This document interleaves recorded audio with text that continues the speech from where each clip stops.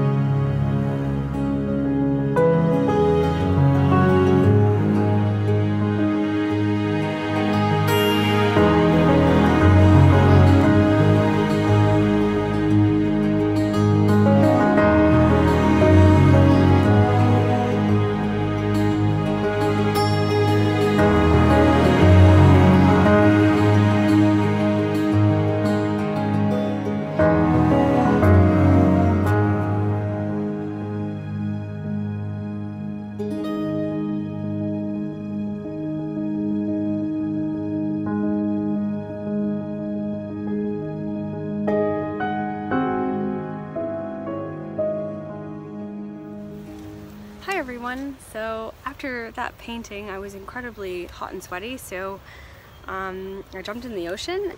It was really good. I was really happy with the painting. I have it. This is how it came out.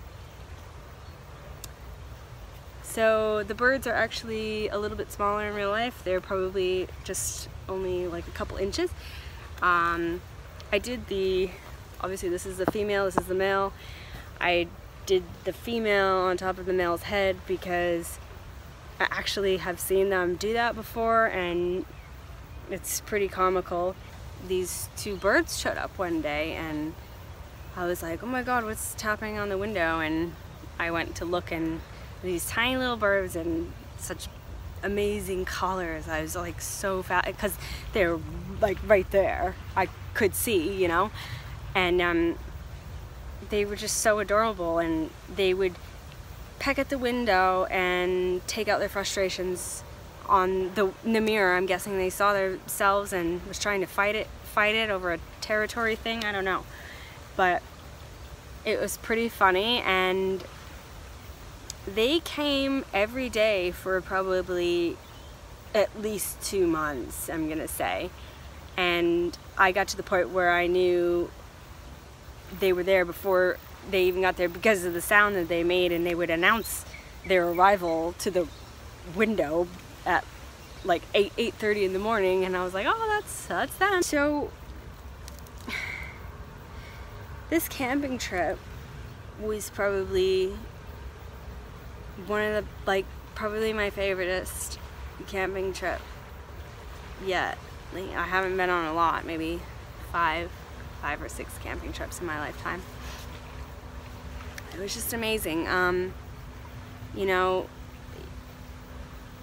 we did the normal camping things, you know, just hanging out with friends and family and eating and drinking and cooking s'mores and just, you know, totally chill. But I think